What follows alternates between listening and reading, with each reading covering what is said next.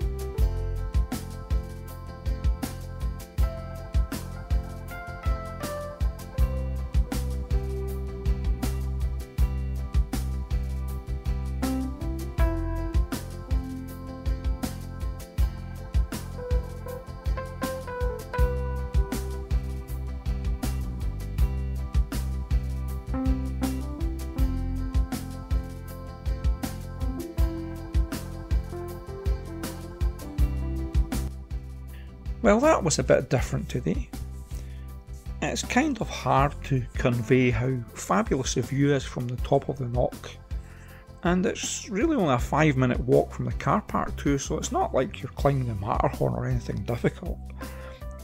Just have to follow the path up. Anyway, thanks again to all of you who have subscribed to the channel, and to those of you who have indeed taken the time to comment. You know who you are. Just keep up the good work, because it makes all this worthwhile. Now, this is where we were today on my Grand's tea towel map, which is nearly halfway between Glasgow and Edinburgh. So I see by the big clock on the wall that it's time to go. Until the next time, see you soon. Bye for now.